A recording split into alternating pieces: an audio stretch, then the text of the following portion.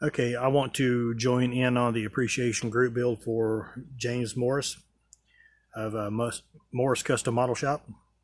And James is a really good guy, and he has seen some hardships here of late, and I'm not going to rehash what has been said. I'm not going to rehash what James has said and everything. So James, I'm going to build this car in your honor. I hope that you get back up and running very soon. Don't sit idle by any means. You know, just keep on moving.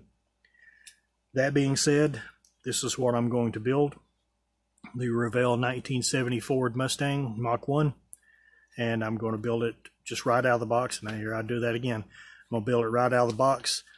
This is one of the model kits that I picked up at a yard sale. I picked up a bunch of model kits that were in bags, Ziploc bags and stuff, and this is one of those kits. The decals were a determining factor on which way that I was going to go with this car, and luck has it, the decals are in fantastic shape. And I'm going to insert a picture right here, and I'll show you this is what I'm going for.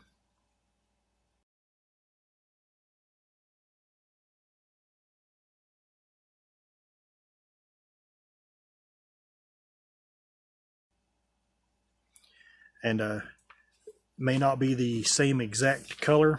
I plan on painting it probably chrome yellow, since I have several bottles of that, and that way I don't have to have to go out and fight with the crazies during this this quarantine season, and try to get some paint for it.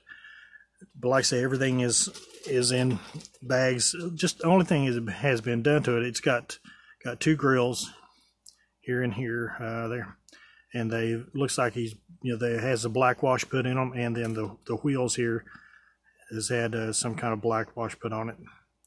But I will go back in and paint the wheels up like they're supposed to be. One bag of white parts, and I checked. I was like, it's got to have the louver, and right there's the rear louver for the louver for the rear window. So everything is in bags, and I just dumped the clear parts in the floor here. So watch me run over them as I back the chair up.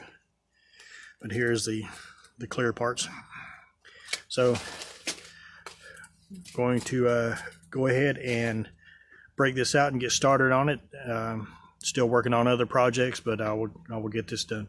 So James, keep your chin up, take care, buddy, and I'll see you guys in the next video.